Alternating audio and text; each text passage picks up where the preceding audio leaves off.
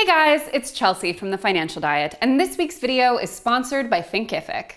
And if you have not already, please do not forget to subscribe and hit the join button on our channel to become part of our very elite secret society. Support us. We're doing great work in my opinion. You should support that in my opinion. The least you can do is hit subscribe. It costs you nothing, girl. And today, Mona and I are hopping into the first edition of what will be a small recurring series here on TFD of Buy This, Not That. Essentially sharing some of the common products, purchases, or product categories that we often default to or are very savvily marketed to us, which we simply don't need to be buying.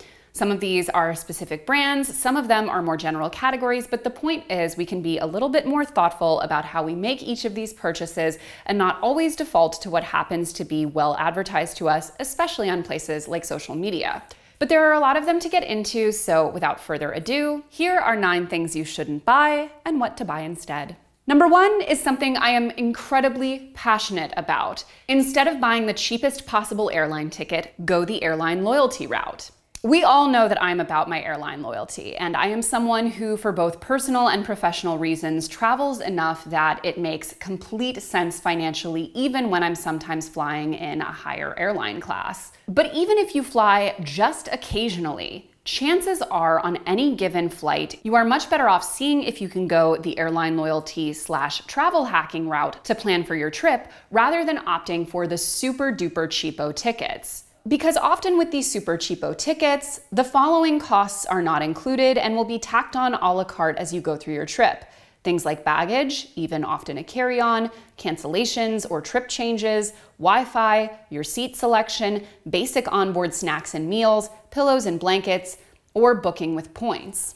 And even if you book on an established airline like my beloved Delta, there is way less included with the least expensive basic economy ticket option. For instance, they're currently offering free cancellation through the end of 2021 due to COVID, but with a main cabin ticket, there is no time limit on canceling or changing your reservation. If travel is important to you, in the long run, it is better to find the airline which works best for your needs. We initially chose Delta because at least half of our annual flights are in and out of France, and they partner with Air France to the extent that you can use your miles to buy tickets for free on Air France. But the airline that works for you is going to be adapted to your needs and where you're flying. And setting up a loyalty program with that airline. You can also get one of the associated credit cards with that airline to churn purchases through and pay off in full at the end of the month, so you can passively rack up points and miles with the money you're already spending.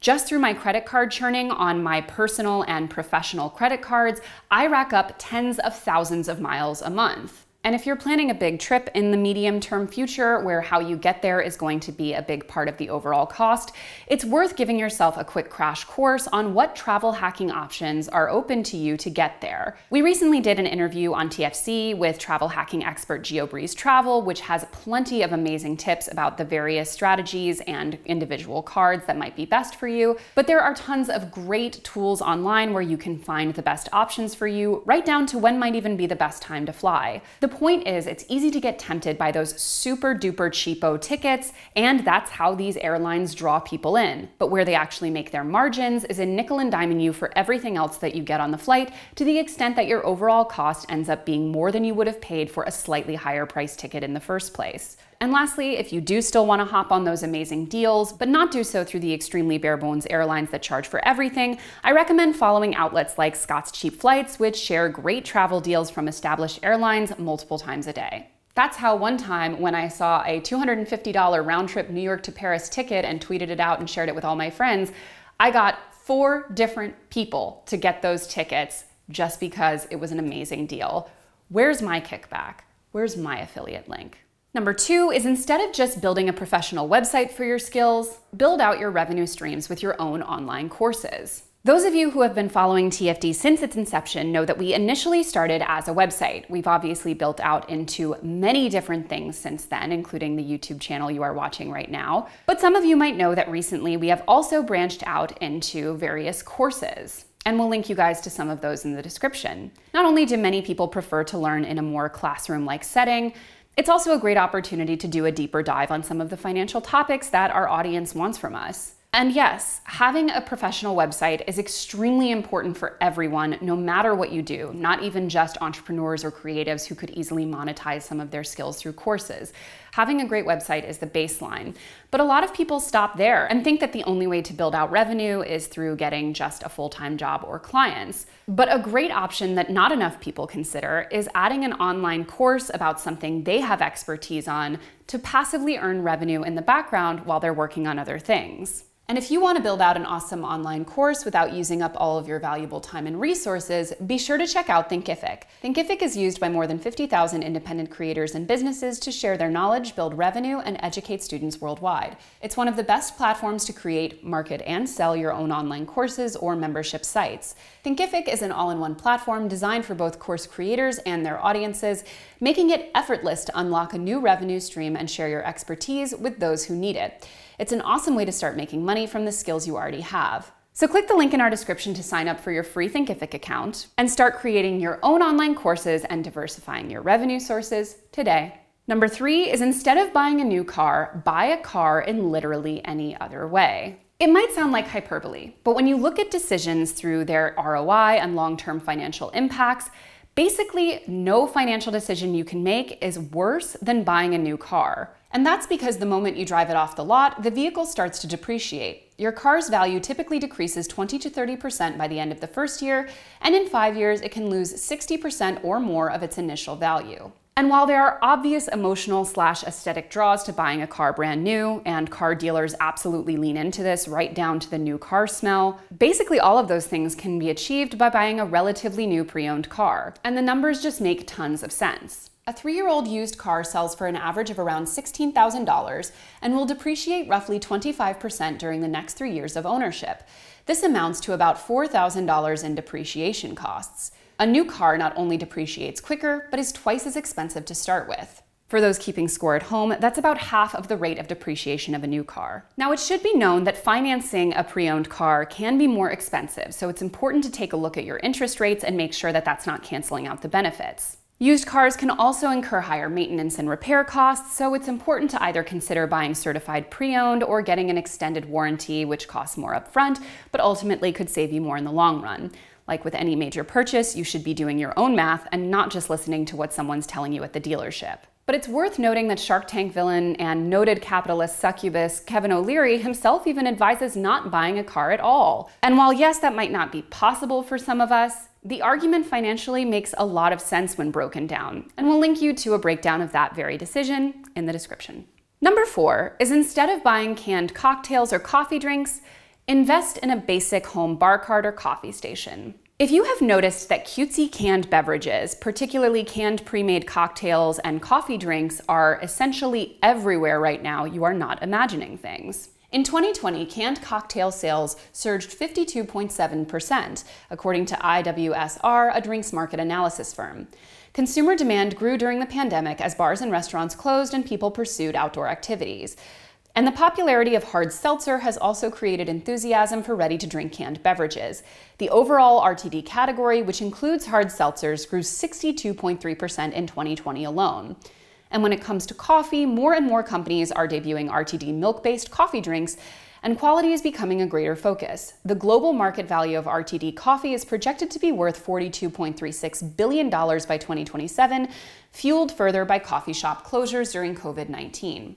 And while my distaste for the ubiquitous canned hard seltzers has been documented on this channel and elsewhere, it's worth noting that as these canned beverages get more elaborate, they are often A, less worth it financially because they're so expensive per serving, but also B, less worth it in terms of the actual beverage, because in order to make these beverages shelf stable, they have to skimp on a lot of fresh ingredients and use all kinds of things you would never put in a fresh beverage. If the value, for example, of a margarita is the great taste of fresh squeezed fruit juice, that is something you are not getting from a canned drink, and you're likely paying more for it per serving. And listen, I would never say that people should not treat themselves to a fancy coffee drink at their local shop or a Starbucks, I do the same all the time, or they shouldn't go get a fancy cocktail at a nice happy hour. But in both of those cases, you're not only paying for an actual experience that goes along with your product, you're paying for a fresh product that's being made to order. And with the incredibly cutesy packaging that's become something of an arms race in the beverage aisle, you're often just more paying for marketing than you are for the product. You're much better off buying the basic supplies to build out a little home bar cart or coffee station, and we'll link you in the description to a great guide on how to do that on a budget, as well as getting a few containers that allow you to get that same on-the-go experience you might be looking for, whether that's a cute travel iced coffee holder with cute straws, or a little set of mason jars for pre-batched cocktails to bring to a picnic, both of which I've done many times. But I will say on a last note, whether or not you take this particular piece of advice, if you're someone paying $6 to $7 for a White Claw at a bar in New York City, you should be in prison. Number 5, instead of carpet tiles, buy a machine washable rug. Carpet tiles have exploded in popularity and marketing over the past several years, especially on places like social media advertising. And they can seem like a good idea in the sense that you can replace a single tile of carpet rather than the whole thing. But carpets are notoriously difficult to keep clean, particularly if you have pets, but also even if you're just you, because people are gross. I long ago made the switch to machine washable rugs for my home, and I have never looked back. But before you make the same switch, maybe do the math. Having to replace half of the tiles every year is not really more cost-effective than getting a rug you can actually keep clean. And they're also not necessarily more cost-effective in the first place. Floor, the company that arguably popularized carpet tiles in recent years, offers budget options starting at $14 a tile or $420 for enough to cover an 8x10 space. However, most of their offerings are around $24 a tile, which would be $720 for an 8x10 space. Say you have to replace just 4 $24 tiles a year. That's still $96 a year spent on replacing carpet tiles with no guarantees that your color or pattern will still be in production. On the other hand, Ruggable is a popular machine washable brand with almost all of their 8x10 rugs listed at $439.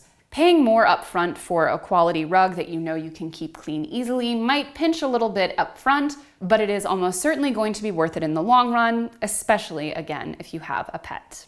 Number 6 is instead of buying expensive at-home dermatology products, invest in seeing an actual dermatologist. So when it comes to beauty and self-improvement, skincare has all but become a religion unto itself. Good skin is often used as a proxy for self-discipline, character, and an overall vague sense of wellness, which are coincidentally all things that used to be much more socially acceptable to attach to weight, but I guess now that we can't really make those comments openly anymore, we've moved it all to what your face looks like. And out of this phenomenon has grown a huge cottage industry of at-home skincare routines and tools and creams that go well beyond just taking basic care of your skin into essentially trying to recreate the work of a dermatologist or an esthetician at home for not really that much less money. Fancy creams and retinoids can easily run $100 or more for 2 ounces. At-home dermabrasion kits can be well past the $200 mark, and between the rollers, steamers, face masks, serums, and sunscreens, you're looking at potentially thousands of dollars before you even apply a stitch of makeup. And I'm not saying that you can't have or use or love some of these products. I do, but you should not be investing a single dollar into them until you have consulted with a dermatologist on what you actually need. And a dermatologist does not mean a viral TikTok skincare guru.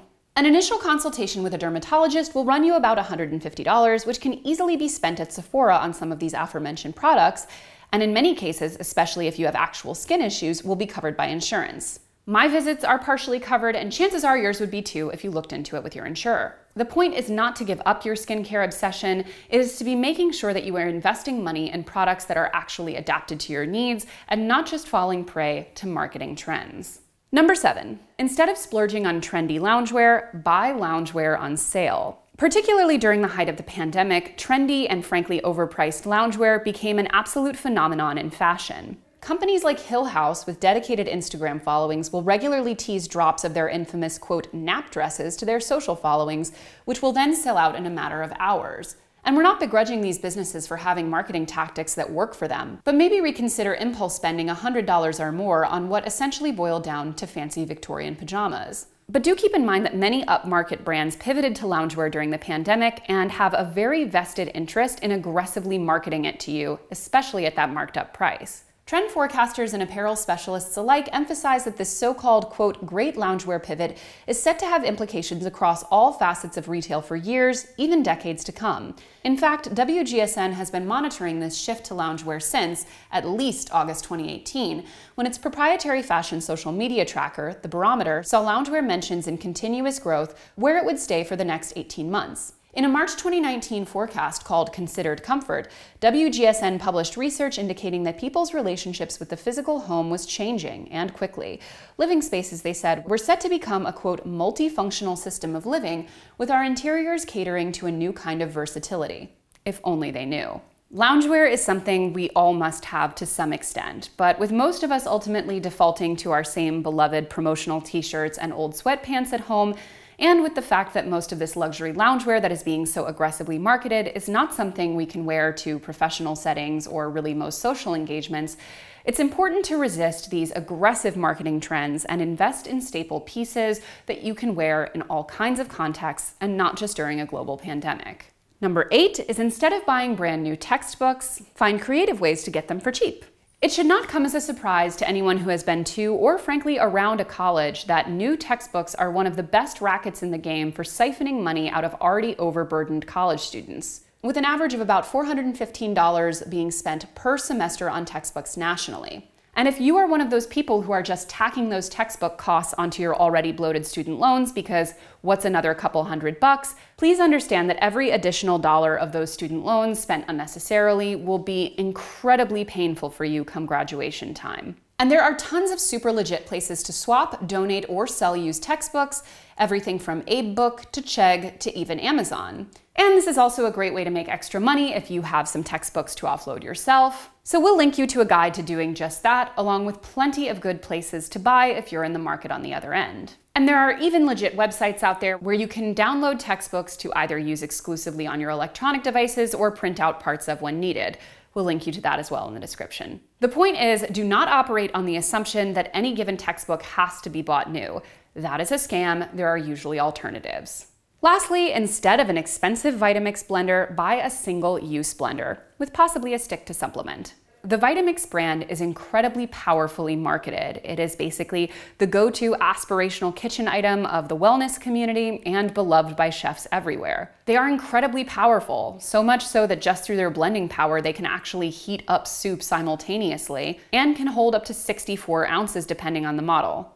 But they also run an average of about $300. So if you're buying your first blender and are not really practically sure how often you'll use it, you are much better off starting with a single-use blender like a Ninja for a much lower price, and only opt for the more expensive and industrial quality version if you decide that you actually find yourself needing it regularly.